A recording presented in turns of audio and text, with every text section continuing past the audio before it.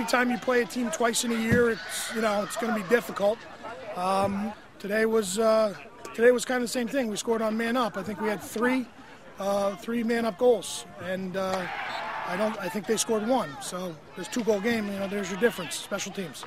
All game, Coach Wigner was just telling me I just got to be a leader. I got to go out there and I got to step up for the team. I got to be a leader to every single kid on the team, and that was my job. I had to score goals, and that's what I do for this team. So I did it. We didn't look very good in the beginning. There's a lot of drop balls. It was wet, but they didn't seem to drop anything. They had a lot of possessions off of our mistakes, and luckily the ball bounced our way a couple times in the second period. They took a couple penalties, and we capitalized on it. We've been practicing so hard lately. We haven't been taking days off. Even if we don't have a game the next day, we've been going hard, all out in practice, and that's really giving us the edge, I think, right now. Probably the best game I've seen him play. He was outstanding tonight.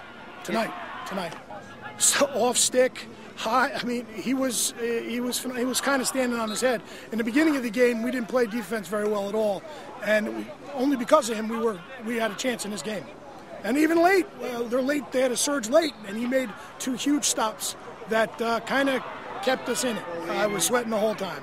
For the 3-1, we were 7-5. I didn't think it was over. 14 years we've had a team. We've kind of choked in the past, so this is really nice. I have a great group of juniors. I don't have a lot of seniors, and it's just something to build off for the next 2 years. 1, 2, 3, 4.